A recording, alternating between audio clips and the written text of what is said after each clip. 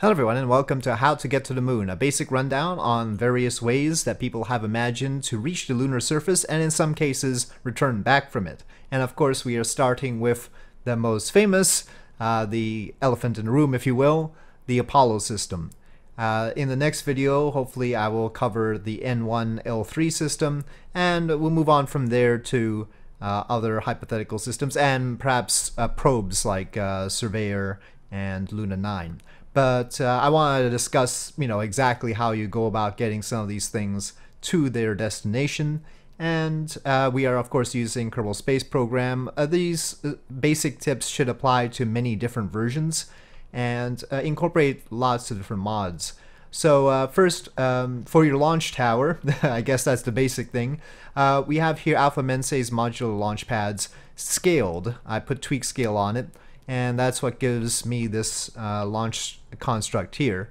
If you're going to be doing a reenactment of Apollo or something like that, you might want to pick up that mod and add tweak scale to the parts. But I don't know if it comes with a tweak scale script or not. Building the rocket, we'll just go from the top down. First of all, there's the launch escape system. And below that, it depends on which pod you use. If you use SSTU, then the aero cap here and the parachutes are built in. Here we have the docking mechanism probe to dock with the lunar module, then the aero cap, and then the parachutes. And this is the FASA model of these. So it's assembled like that, and then with the launch escape system on top. And then we have a decoupling mechanism here, command service module decoupler. And make sure that your version has a heat shield at the bottom of the command module, otherwise you're going to get a nasty surprise on your way back. And then the service module may have experiments in this bay right here, and should also incorporate a high gain antenna, which I don't see on this. Oh, right, it's at the bottom. So we should open this. Now, there's the high gain antenna right there. So, yeah, make sure you have the high gain antenna. It should also have a light. Don't know where the light is, but that's not critical. That's the docking light. Well, let's see. All right, Apollo service module docking light is what I was looking for, and well, that should do the trick. Forget exactly where it's put. You might want to consult a diagram. I don't want to get blasted by the thrusters. I'll put it right there. Anyway, so there is the docking light, and then the AJ-10-137 is a service propulsion system, and this fuel right here is going to allow you to do mid-course corrections, get you into orbit around the moon, and then burn for the return from the moon. And you can see the load that we have right here, and according to MechJeb, this is 2,511 meters per second here, but it's probably counting the launch escape system and not counting the mass of the service of the lunar module there. It's nearly an 11-minute burn time here. And what you'll want to do is also make sure that you have enough supplies at this point. Make sure you have 14 days for any Apollo mission, and you can see with 3 crew we have 14 days of food, water, and oxygen. Technically, you do not need to fill up with the water because this contains fuel cells which will generate water from hydrogen and oxygen, though you have to make sure to actually pack hydrogen and oxygen. So we have LH2 here and oxygen there for the fuel cells. The MMH and NTO are used for the RCS thrusters, but the main engine uses Aerozine in N204. So you're going to have to watch out for your RCS fuel separately because that can run out, and you'll still have this engine, but you won't be able to turn. There is no reaction wheel on Apollo. There is no way for it to turn without the RCS. So you'll have to use that sparingly, especially when docking with the lunar module. And the lunar module is nestled in this, which is the interstage pedal adapter. This one is from SSTU. So far all these parts up here have been from FASA, but we are using a mixed system here, and this is the SSTU interstage pedal adapter, which is better than the FASA one. and you can see the parameters that I've set here. Fairing texture A, top diameter 4, bottom diameter 6.6 meters, total height 10.7, and taper height 2.8. Unfortunately, of course, it's not supposed to tilt out the taper portion. That is not supposed to happen, but it still looks better than the FASA one with the panels flinging out all over the place. So I decided to use it. You cannot clip the lunar module in this base. I tried that. It explodes. So yeah. The lunar module, of course, has fuel tanks in itself, and those are for the ascent, and then there's the descent module here. And the RCS for the FASA model is built in. It relies on the command module to actually finish the docking, though it's possible for it to do the docking. Don't forget, well, actually the drogue, I believe, is built into this model, so you don't have to add it separately. So yeah, that will be what docks to the probe on this side. You can see the fuel loads that we have here, and the oxygen, food. You don't really need to top off the food on this.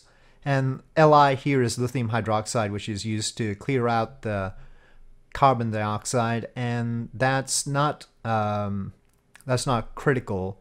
That's not going to kill Kerbals in the game, but you might want to pay attention to that. And so the engine at the bottom here, it's sort of in here, is called the Lunar Module Ascent Engine. And then there is, I guess I'll have to very carefully, oh, that probably ruined everything. Oh, we still got the engine there. Okay. You see this ring here? That is the stage separator between the ascent and descent module. That comes with FASA.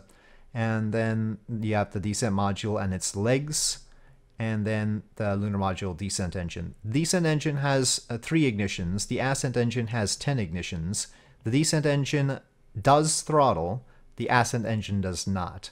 So you're going to have to watch out. The ascent engine also, I believe, does not gimbal. It relies completely on the RCS thrusters to help with turning. Okay, and so it's nestled like that in here. And make sure that colliders are disabled. They should be by default. Okay, then the next part we have is the instrument unit. And I believe this version is from DECQ, is that right? Yeah, DECQ instrument unit. And so now instead of FASA, we're using parts from DECQ's Apollo-Saturn 5. And that includes this third stage tank, as well as these auxiliary propulsion systems, which have the RCS fuel to settle the fuel down for the reignition of the J2 on this third stage. This J2 is from FASA though, so it's a mixed system. Now, very important, when configuring this J2, make sure you pick the right one, and that is the 230K one with 1023 kilonewtons. Otherwise, you're not going to have enough fuel. And make sure this tank, you might want to take a look at what the actual burn time for the mission that you're recreating is, but in general, 8 minutes and 20 seconds is correct. So that's how much you want to pack. It finishes orbit around the Earth and does the transfer to the Moon. So you have to finish up orbit around the Earth, and I'll show you how to do that with 3,200 meters per second left. And I'm going to assume that you're not going to use KOS to do this. So we'll handle that launch manually. These things sticking out are separatrons. They are built into this particular model of it. And so are these things here on the interstage. So there is a S2 payload decoupler and adapter shroud, and that has the decouplers there. And then finally, well, not finally, the S2 tank. And again, you're going to have to be careful about how you load this up. Its nominal burn time is 6 minutes. You can see that here. And so make sure your configuration of J2s down here is correct.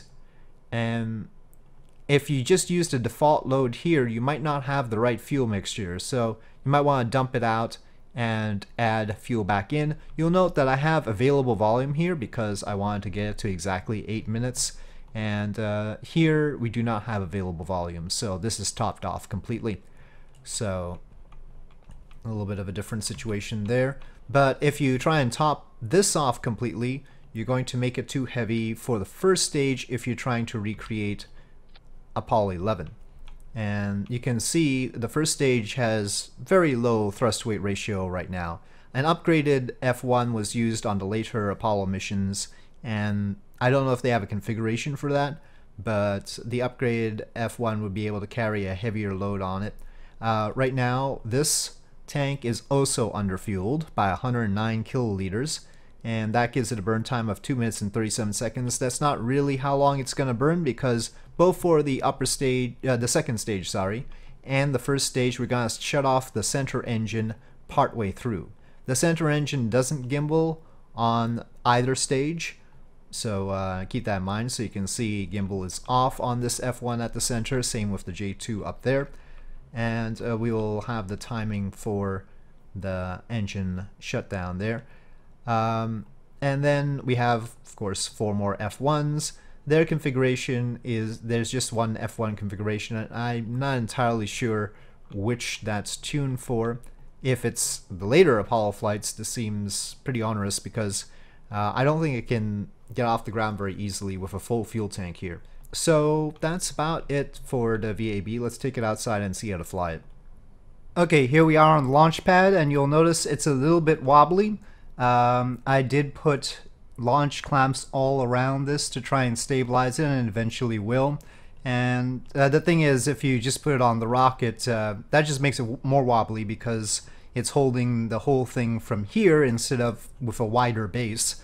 So this is a better arrangement overall. And of course, it's important to have launch clamps in order to replenish the hydrogen and oxygen, which would otherwise boil off. So a word about timing. You'll notice it's August 16th, 1969. For Apollo 11, it should be July 16th, 1969 at 1:32 p.m. UTC, so in about 17 minutes. But in real solar system, because the date everything is set in motion is 1951, by the time you get to 1969, everything is totally off. So that's thing one. Thing two is that the inclination is off anyway. I actually decided to set things in motion at 1969 in this save, in this entire install, in fact. So the starting date in this install is 1969, so that the moon will not be so far off. But the inclination is still far off. And if you try to do it on July 16th and try to launch at the right time, your inclination gap will be about 15 degrees. Here we have about 5 degrees and it's counting down, so that's good. We can correct 5 degrees on launch, that's doable. 15 degrees on launch, not so easy. Not if you still want to have enough fuel to get to the moon. Now, this whole issue is completely irrelevant if you don't need to launch at exactly the right time, right? Unless you're really adamant about launching at the right time of day, okay, so at 13:32 there, it's not going to be a big deal. You can launch whenever the relative inclination is at a minimum. You know, from Cape Canaveral, it can get as low as 0.25 degrees. But I want to recreate Apollo 11, and the best sort of situation is around August 16th. It's not July 16th because of the inclination. I said to August 16th, and because the moon has gone around once, right? One lunar orbit's around 29 days. This is a good deal. Actually, probably August 14th would have been better, because that's a little bit closer to one lunar month, you know, one orbit of the moon. So, yeah, we might be a little bit late. We'll see how that works out. So now, we have to launch this, and if you're using a straight FASA model, everything will work the same. Normally, I'd use KOS to manage the launch, and that's because it'll do everything at exactly the right time. As it is, I'm going to have to be looking at an Apollo 11 timeline to get everything exactly right. One of the tricks is you do not wait for the stages to run out of fuel. In real life, stages have some fuel left over. We have to shut off the engines manually. So outboard engine cutoff will be manual. That's action grouped right now. So without further ado, let's take the crew access arm back. So that's action group 1. The other arms will be action group 2. And we have throttled up, SAS is on, and I'll do the launch manually as best I can. And, well, we're a little bit early, so let's time warp. And the inclination gets better as we time warp. Okay, that's the right time. We're actually about 40 seconds late. Now, throttle up, ignition, the arms back, and launch. Now you saw the camera did a sort of weird thing right at the start, and that's because the launch pad is really heavy, and the camera focuses on the center of mass. To avoid that, you can right-click on this and aim camera at the instrument unit, then the camera will hold steady. Once we're clear of the tower, we can use Smart ASS. Now, the rocket did a roll program. Initially, that was because of the orientation of the launch pad, but we don't need to do that. What I typically aim for is about 1,200 meters. We should be at 85 degrees pitch. The Saturn V turns a lot faster than you might think it does based on the really low thrust-to-weight ratio. And that's because we need a whole lot of horizontal velocity by the end of the first stage.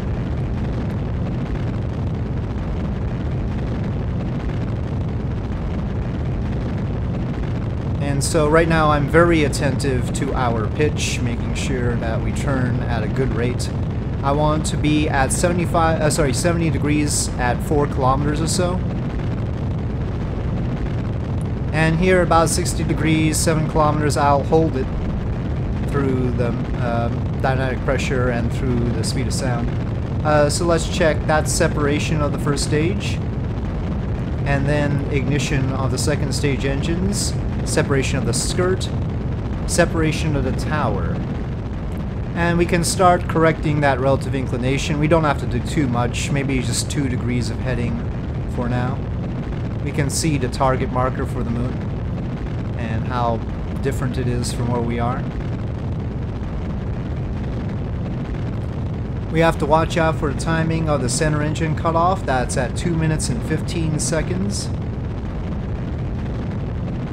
And by the end of the first stage, we want to have a time to apoapsis of 1 minute and 40 seconds.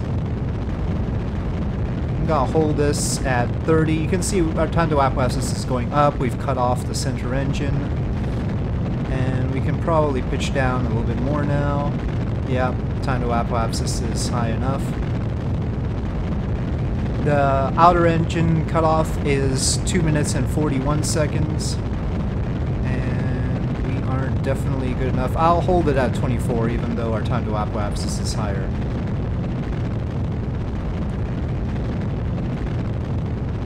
Okay, that's outer engine cutoff, separation. Take a look at the velocity we're going at. That's what you should be aiming for. Anything above 2,300 meters per second surface velocity is good at this point. And again, time to apoapsis around 1 minute and 40 seconds. Now we need to check on skirt sep. And that is 3 minutes and 12 seconds. Launch escape tower is 3 minutes 17, closer to 18 seconds. So skirt sep.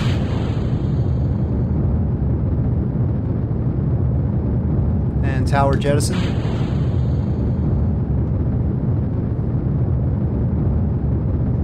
And I'm just gonna hold the pitch to 24 degrees for now.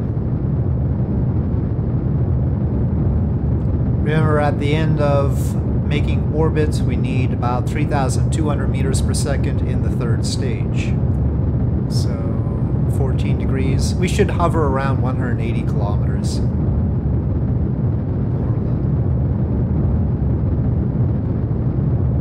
And out.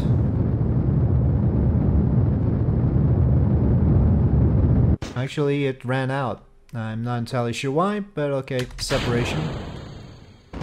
And ignition.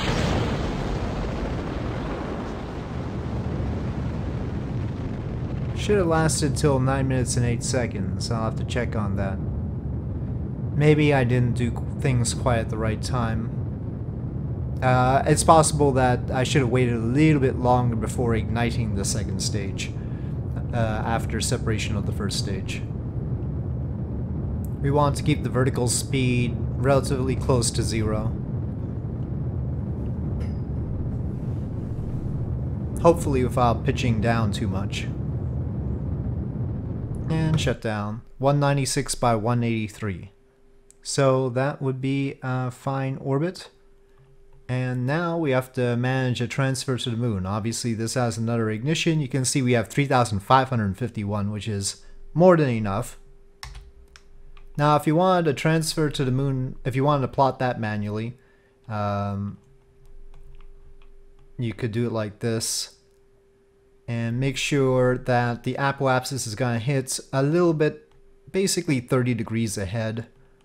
Maybe 45-ish. Of the moon. The exact time of the burn in real life was about 4:16 p.m. UTC. So it's a whole orbit and then a little bit more. So we can delay for an orbit. And if we think about 4:16, that's about 2.5 hours here. So 2 hours 36 minutes. It'd be all the way back here, but that's the start of the burn, not the actual, average of the burn, which is what Kerbal Space Program gives us. Right around here is more like the average of the burn. And we will manage a free return trajectory. Alright, now it's time for these guys, the auxiliary propulsion systems.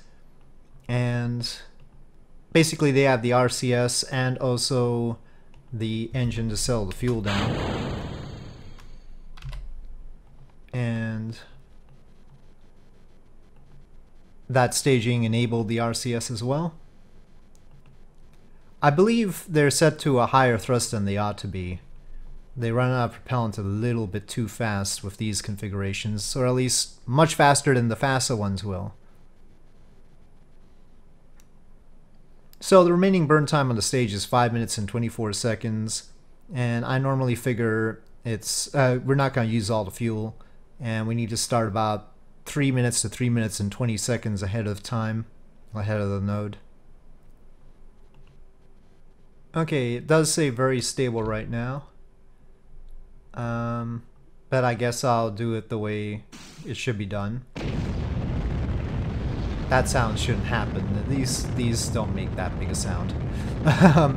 So we've got the APS system active right now. And they should be much tinier in sound. But activate the engine.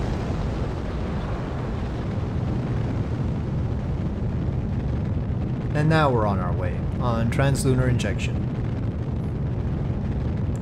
Yeah, these should last for the entire burn time and provide the ability to continue propelling it forward a little bit to adjust the approach.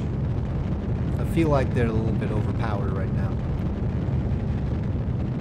I could toggle them. I set them to action group 6. I guess that's alright. I do want to have enough RCS fuel in the APS so that I can hold the stage steady when I separate off the command and service module, flip around, and dock. You can see the total burn was about 3,150 meters per second. Halfway is 1,575. We're a little bit late, but not that much late.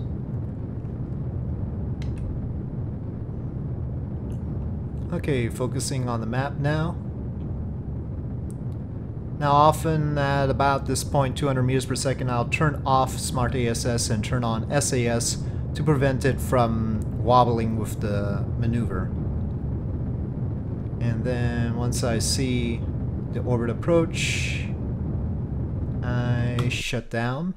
And this is a good time to shut off the J2 and get the APS up again. It doesn't really have the delta V for this though. we're just gonna have it crash into the moon, and then I'll do the rest with the surface propulsion system. Technically, you should, you know, have the proper orbit. What I should have done was let the orbit go past this, perhaps, and that would have been a little bit better.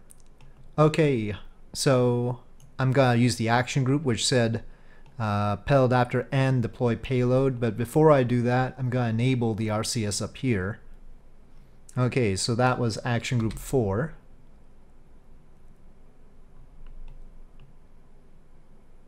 Well, did it actually separate that off? No. Okay, so that action group did not do the thing that I thought it would. Oh, it's not a Bing. Okay, there we go. Decouple top payload. Okay, now, obviously, we're going to set that as a target. And remember, the RCS fuel is limited. Only 285 units of the MMH altogether. And that includes the stuff up here, so subtract out 47 units from that. SAS off and flip. I suppose while we're here we should extend the high gain. And definitely...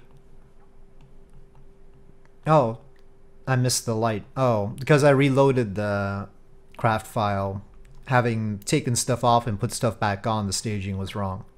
So I've missed the light. Okay, one nice thing about Smart ASS is this negative parallel thing. It'll use a little bit more fuel, so that's the downside, but should be okay. And it'll point to where your line going out from your docking port is parallel to the targets. And then what you want to do is set the prograde vector to the opposite side of the target vector. And you can have a little competition about how little fuel you use to do this maneuver. It is a very discrete maneuver. I'm sure the astronauts competed during simulation and in real life, when doing it in real life. Okay. And there we go. So now RCS off. And yeah, so however many units of MMH that was. We will now decouple the inner node, and it did not explode. That's good. Pulling the LEM away, and while we're at it, we should take a look at our orbit here. Oh, well, this should work, right? Yeah. The direction we're pulling the LEM away is the right direction. And here I'm using the MMH. The LEM's RCS is not active. And one little trick is make sure the flow priority on this is lower than on the command module. Otherwise you're gonna deplete this food, water, and oxygen first, and then when you get to the moon and put them in, they will die instantly. I've done that too many times already. Okay, I'm aiming for about 100 kilometers there. The initial orbit they capture into is a little bit elongated, about 100 by 160 or so, and then they lower it down again.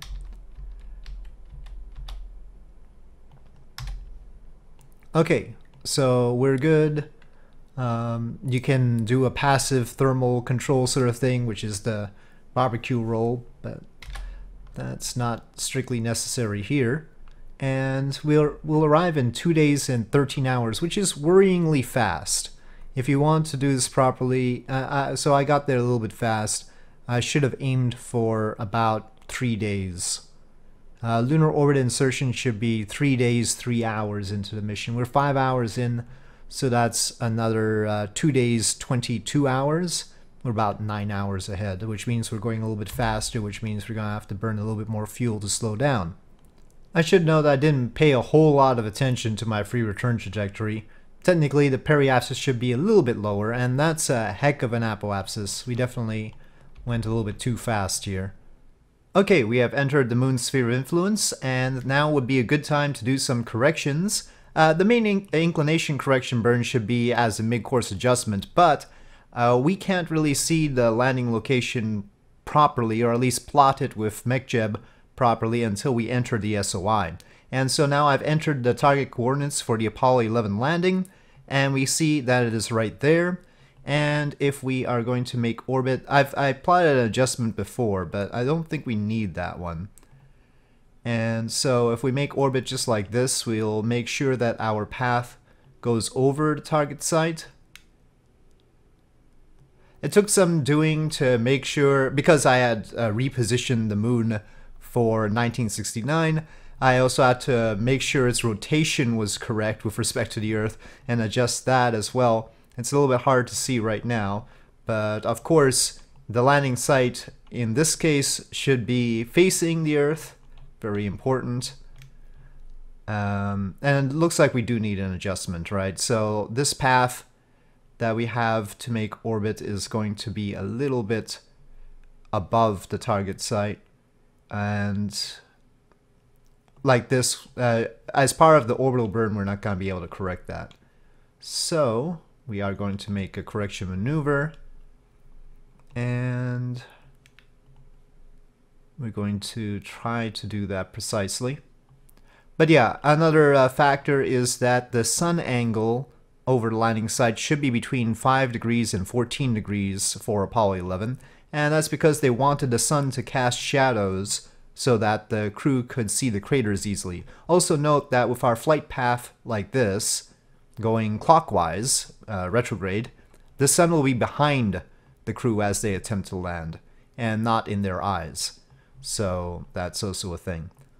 But yeah, they wanted shadows to be cast. But I think this is a little bit close to the Terminator. It's tough to tell, really. Okay, I'll get into this standby orbit. It's a little bit different from what they got into, but I'm not going to complicate things. And this time we will use the service propulsion engine, and I have to be really careful about this, because every time I try and light it, I accidentally decouple things. And it's this engine here. We need to fix staging. So I'm going to put that down there. And I don't know, if you don't stage it through normal staging, what happens is that you're going to end up not having the gimbal in Kerbal Space Program 1.3 at least. So, let me see. Okay, so presumably we activated through normal staging like that. And this is still disabled even though that was in the staging first. Okay. The service propulsion system has 50 ignitions. It was really dependent on the pressurants and how much they were carrying of that too, because it's a pressure-fed engine and they needed a certain amount of pressurant in order to feed the fuel into the engine. You can see that with the lunar module, the total delta V for the service module is 1,750. And basically we need about 800 of that to get into orbit around the moon, and then 800 to leave. However, when we leave, we will not be carrying the lunar module, so it'll be much lighter. So we have plenty of fuel to spare, actually.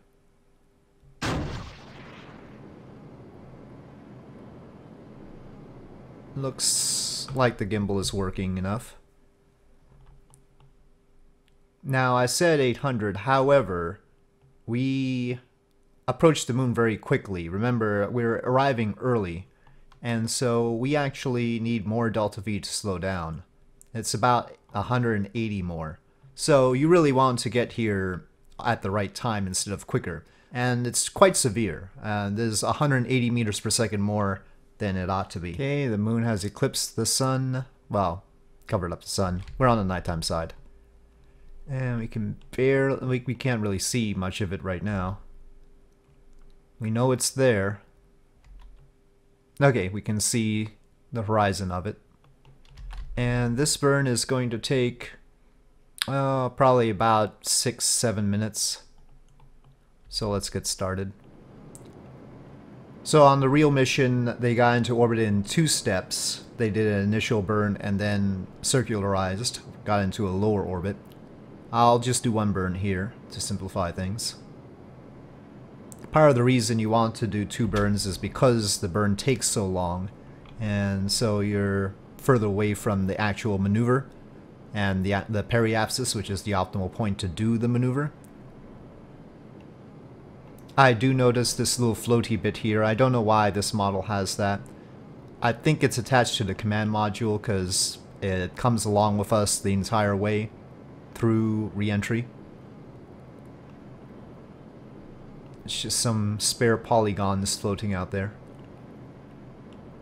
So again, this is all FASA, and DECQ RO configurations I have are patchwork. They're only for certain parts. I'll try and get together a more complete Realism Overhaul patch for DECQ's models. We'll see. There isn't one that's part of Realism Overhaul right now. And, yeah. So it's only a few parts that have been patched. Mainly the tanks and the APS, I think. You'll note that during the launch we were using the FASA engines.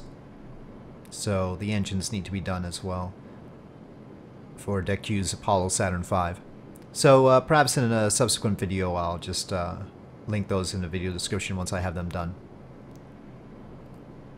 So we are in orbit around the moon. It doesn't take that much to make a loose orbit around the moon, about 200 meters per second, or 300. But to get into a tight orbit around the moon, it takes the full amount, 800, in this case, more than it should with 980. Remember, if there is an inclination gap between your orbit and the target landing location, that's gonna hurt the lunar module two ways, during landing and during liftoff and rendezvous back with the command module.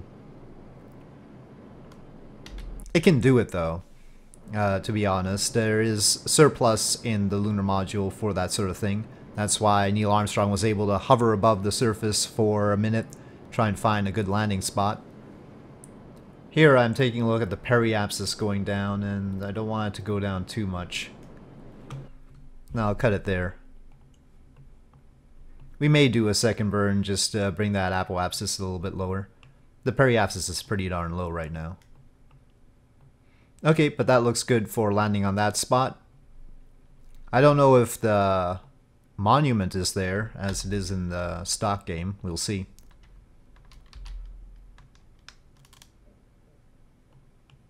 Now, they spent a long time around the moon. They basically spent an evening around the moon before actually trying to make the landing.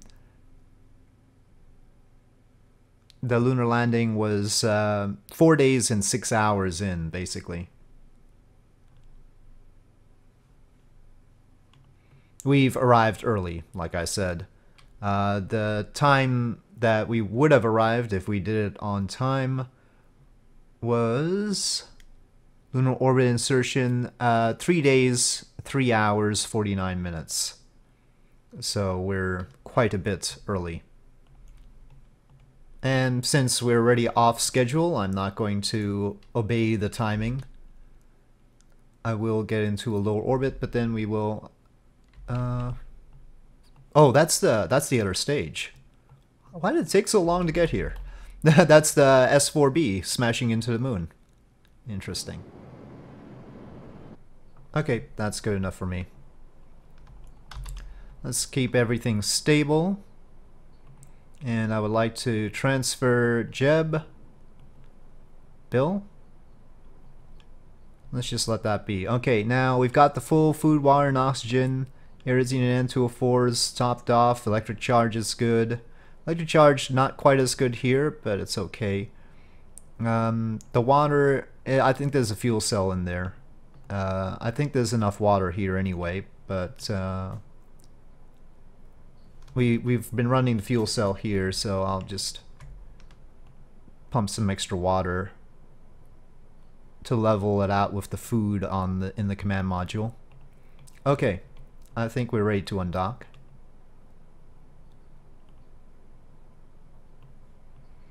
Okay, so Bob is going to be left up there.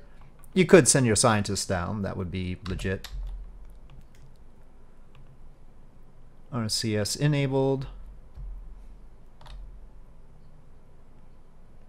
And drifting away.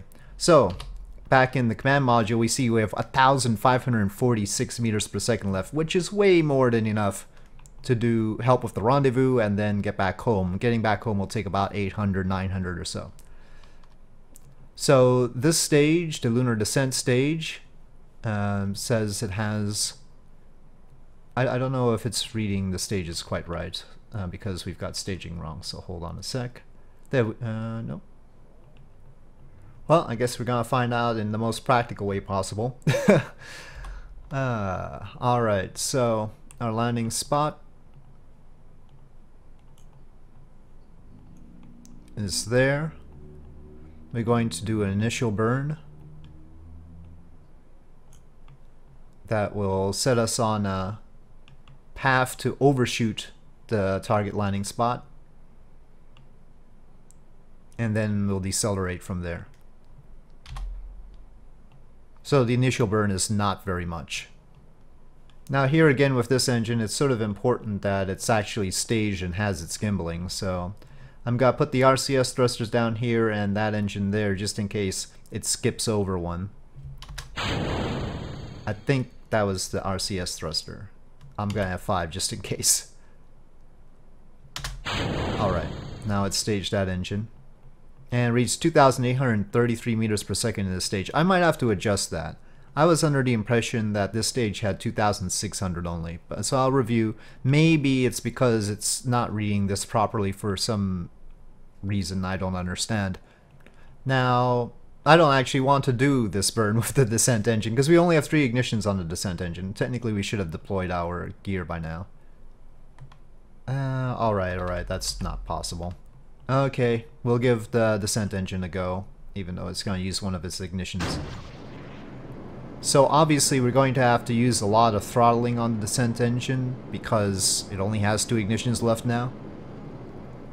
So show landing predictions. Right now we're overshooting by 1,200 kilometers. And let's see the timing on this. Well, the stage time says 10 minutes. We're not going to burn all of that. We're probably going to use about 8 minutes of it unless we're hovering for a while. That's in 36 minutes. And out there's 47 minutes, so that's a long time. 36 minutes, we'll say 28 minutes, no, 30 minutes. Because we're going to be slowing down as we go along, right? And we're expecting to burn about 8 minutes. So maybe 5 minutes ahead of time would be a good start. So around here-ish. We'll just have that as a marker. So 2 ways to manage the descent: throttling and pitch. Now if SmartASS starts puffing the RCS a whole lot, I'll just do it manually with SAS help. The time to land is going to go down pretty quickly. And we'll take a look at the suicide burn countdown as well down there. Those can be configured to display using MechJeb with the custom window editor. And the suicide burn countdown is under miscellaneous. You can see the target difference coming in and the suicide burn countdown going down fast, and you can see the retro target marker. So one way of doing it is just to point at the retro target marker. They did pitch up during the retro burn, during the landing burn, so that is allowable. So you see the situation shaping up here. And as the target difference gets in, you can see our distance to the target is quite a bit longer than that. But it's not coming in that quickly. But we can just throttle down to make sure it doesn't come in too quickly. I don't particularly want my vertical speed to go more than -100 meters per second. And I don't want to be going up either. So those are sort of 2 bounds. You can.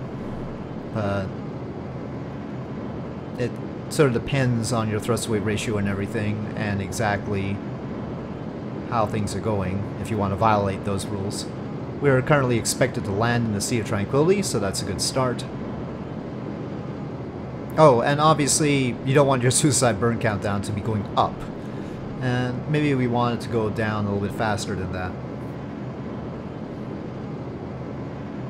We're approaching pretty high. Starting off a little bit lower to the moon would not be a bad idea. Okay, suicide burn countdown is going up. Let me keep it a little bit more shallow. I sometimes forget exactly which way I should yaw in order to make sure that we're getting closer to the target. We're pointing a bit south here, and it certainly looks like we're too far north. We're coming closer to the end of the burn. I don't need that much suicide burn countdown left. What we do need to do is make sure that the target difference comes in now. It's still further away. Yeah, we need to throttle up and pitch down for that. This is not an optimal approach. I should have managed it a little bit better, but we certainly have enough fuel for this. So now we're throttling down because I don't want to shut off the engine, but we don't need to decelerate so much. Well, we're pretty close, but probably not as close as I would like. I mean, we could sort of do the hover thing.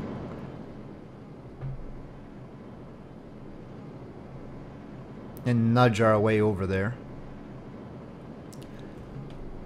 Okay, maybe I shouldn't be trying to land at the particular spot. I'm running out of fuel anyway. I don't know if I see a monument. Maybe we're still a bit far away. I really don't want any horizontal speed as I try and do the final approach to landing. Oh god, I've got too much. Okay, no, we're okay. Oh, we've landed. Well, okay, that sun angle is less than 5 to 14 degrees here. We've got serious shadows. I don't see the monument around.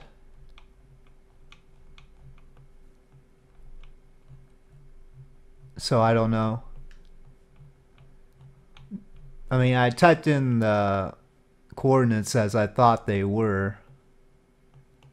But maybe I'm in the wrong spot. Oh well. Anyway, Jeb time. So they actually get out sort of flat because of the way the ladder is here. Oh well, fine, don't use the ladder. I don't know if I'm gonna be able to get him up there, to be honest. The EVA packs don't work very well here. Okay, I'm gonna just well, it doesn't matter, it's not science mode. Plant a flag.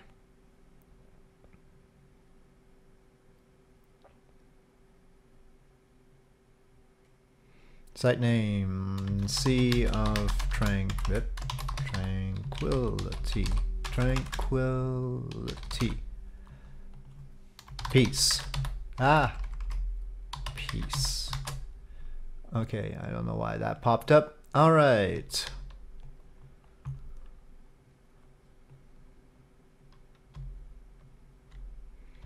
Could stay around here for quite a while. Oh god. Can I get him up there? I don't even know. Because the moon doesn't rotate very fast, so it's not going to rotate away from the command module's orbit. Oh god. What if I can't get Jeb back in? I need to like get a secondary ladder on this. The thing is, Kerbals are short. So it's tough for them to reach the ladder when the ladder is the correct size. Okay, grab, and board.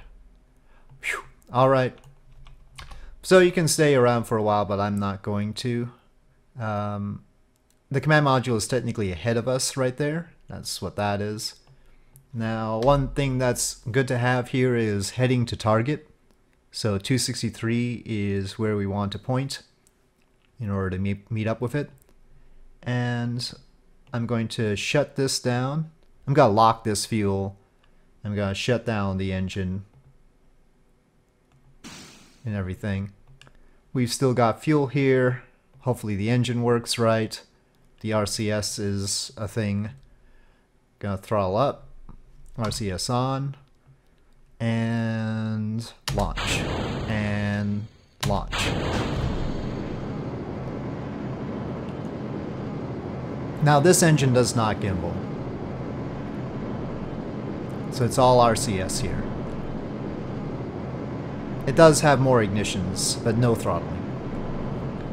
As far as I know, it ought to have about 2,200 meters per second. I don't know about this 2,500. Again, I'll check the configurations. I need to do a little bit of work here.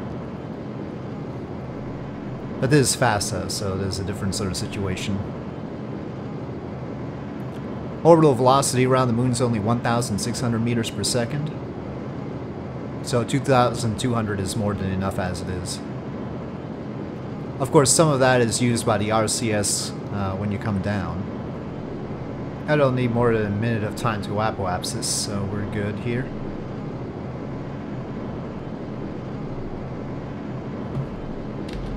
We want to be in a lower orbit than the target, which, because I left the periapsis really low, is a little bit difficult. But we can manage it so that we catch up. Ideally, you'd want to wait until like it's only a little bit past overhead. I'll keep about 40 seconds time to apoapsis and pitch accordingly. Okay, now at about 1,000 meters per second, the time to apoapsis needs to start coming down, so I'll just point at the horizon. There seems to be an imbalance between aerosine and NTO here, and that might be because the thrusters use a different mix than the main engine. So we're gonna go past apoapsis, but that's fine, we're almost making orbit here. So you can see our closest approach distance forming up there, though it'll probably get worse than that right now because we haven't made orbit yet. There we go. But we could probably rendezvous in 2 orbits or so. That's more than enough. And so we have 633 meters per second left, which is a lot. For the moon, that's quite a lot. I mean, even for Earth orbit, a rendezvous, you know, won't take more than 400 meters per second if you do it right. So we are catching up. Periapsis side, we should be high enough. I have smacked into the moon before, though, so we'll keep an eye on that. Oh, there is a time warp restriction underneath 30 kilometers. Alright, I'll come back to you once we get things done. The gap right now is 400 kilometers, so it might take 3 orbits to catch up, maybe more. But we have plenty of supplies. We have 3 days, well, 2 days and 11 hours of water, but basically 3 days. Okay, I lifted our orbit outside of the time warp restriction zone, and we are getting closer and closer here. The nice thing about taking a little bit more time to rendezvous is that it's ultimately going to result in less relative velocity once you get there. So here we're going to be very close, but not quite close enough, and the next orbit we would actually be past the target, as you see. So we're gonna go prograde and lift the opposite side up. Okay, 8 kilometers, and then we need to correct the rest as in inclination correction. So at that ascending node, I'll do that.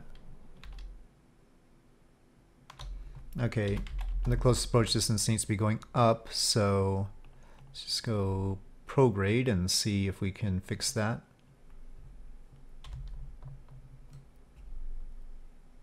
Yep. That's close enough. 2.7 kilometers. That's just outside render range. Now you see, with care and patience, our relative velocity when we get to the target is only 1 meter per second. So it didn't take that long, to be honest. So closing to within 1 kilometer, and then we'll do the final approach. Since we have so much fuel in this, I don't see a need to use extra in the command module except for the final docking sequence. Okay, I'm gonna slow this down. That's fine. That's good enough. Let's switch vessels. Target. RCS on. On the opposite side, we'll just have kill rotation. Then we're doing the negative parallel thing here again. but it should be just spot on, really, because we already had the other side point to us. In Realism Overhaul, docking speed is around 0.2 to 0.3 meters per second. Okay, that should be slow enough. And there should be enough magnetism to manage that gap. Yes, there is. Okay, so transfer crew. And, well, we can get rid of the lunar module now. Lunar module is not controllable right now, which, I don't know, I think there was some sort of way to remote control it at this point. But we will accept that. We just wanted to check that there weren't any Kerbals left inside, and we will move away.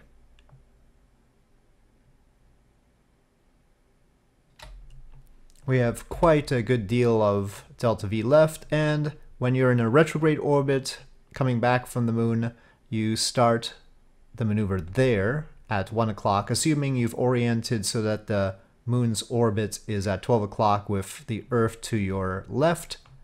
Then at about 1 o'clock you add the maneuver, burn out. You're expecting about 800 meters per second to get out. Looks like a little bit more.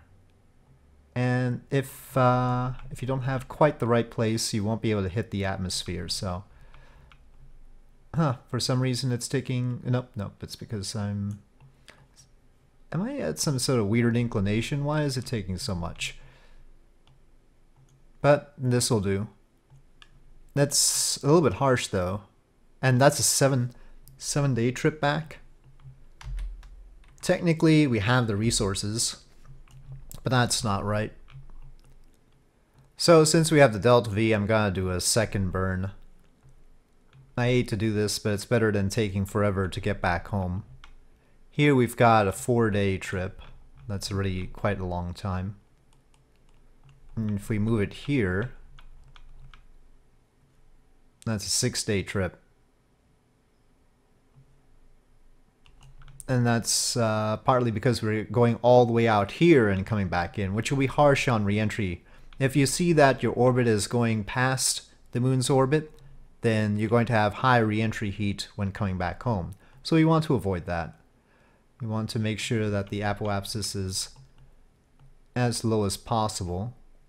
And if it doesn't quite make it into Earth's atmosphere because, I don't know, the weird inclination issues, then we're going to have to do a secondary burn after the first one. So we'll save, we've got an extra bit of fuel for that, so it's okay. But watch out for that. You might want to budget an extra 300 meters per second in case you're in this situation. Okay, we are on escape away from the moon.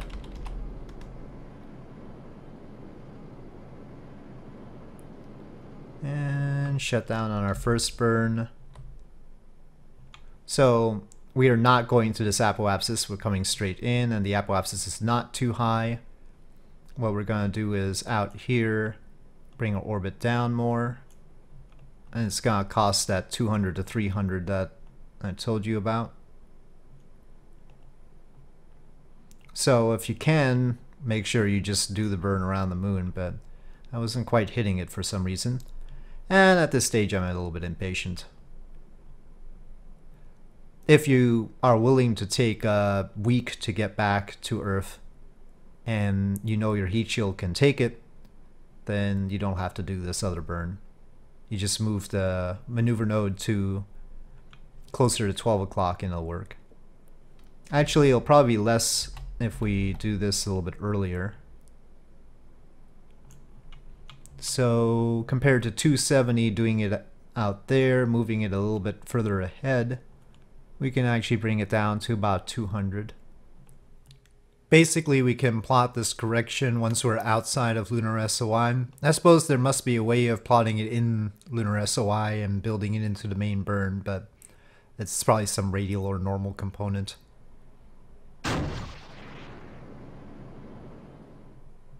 I'm gonna go for 60 kilometers. So on RCS fuel, I used about half of it, a little bit more than half of it. So it will be enough. Well, I shouldn't say half, because some of that is reserved up here. So more than half of it. Okay, and at around 400 kilometers, we go orbit normal to ditch the service module. And I'm going to just manually activate the RCS up here now. And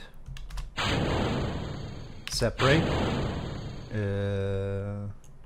I don't want to separate anything extra. Separate. There we go. And then this, we can go surface negative velocity. We're turning on descent mode. Changing our camera. And once we get closer to the atmosphere, I'll adjust the roll. Initially, we want to be at roll 0. And then we'll adjust the roll based on where we are in relation to our periapsis. Okay, we're in the atmosphere, roll 0. I have no idea where we're coming down right now, though, to be honest. And it's in the dark. Well, yeah, not the best orbit ever. Actually, we're tending towards the United States right now, if you take a look at the coordinates. But are we going to be over land or sea? That's more complicated. Now, we need to turn pitch off at a certain point. We can do it here. Under 100 kilometers is fine. The service module will explode. And once you turn off the pitch control, it should tilt up like this if you're at roll 0, and it will be tilting down if you're at roll 180. This will produce a higher periapsis, so it's producing lift, and at a certain point we want to reverse that because we don't want to get lift. We want to sort of hang out at around 60-ish kilometers. So I'll type that in, 180.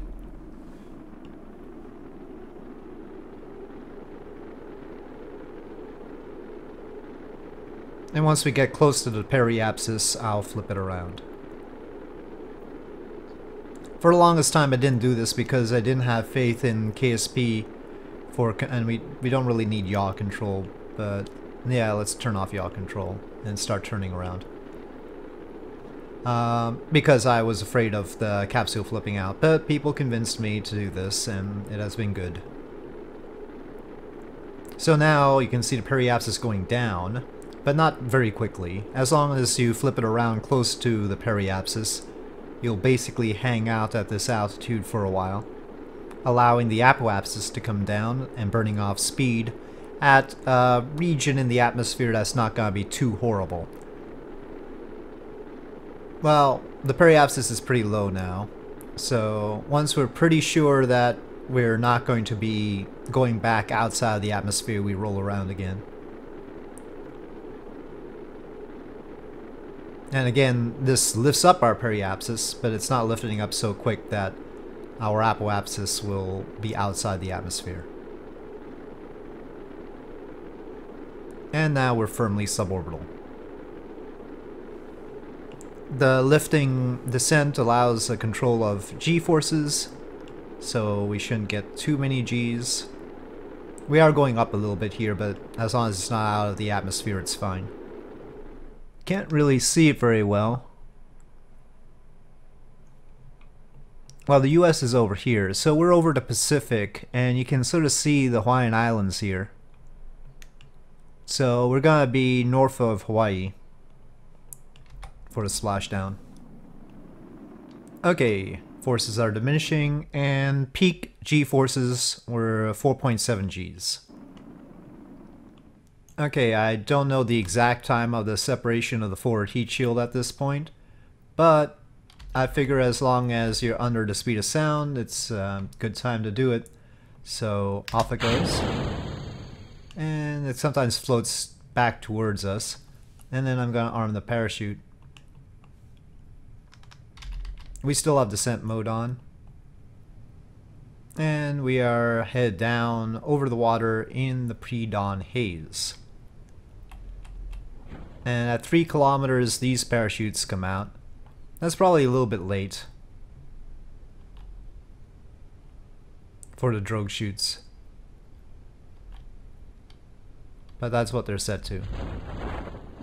And full parachute deployment. I mean, I guess it's I don't know how they figure it, but it usually brings us to 9 meters per second. And splash down. Well, there you have it. That's how to execute an Apollo mission in Kerbal Space Program with realism mods and everything. Of course, you can simplify that in any way you like, but that's basically how I would do it. And the water is not looking quite right here in the dark right now. Let's ignore that, and I'll say thank you for watching. I hope you enjoyed this video. If you did enjoy this video, please do press like. If you have any comments or suggestions, please leave them in the comment section below, and I'll see you next time.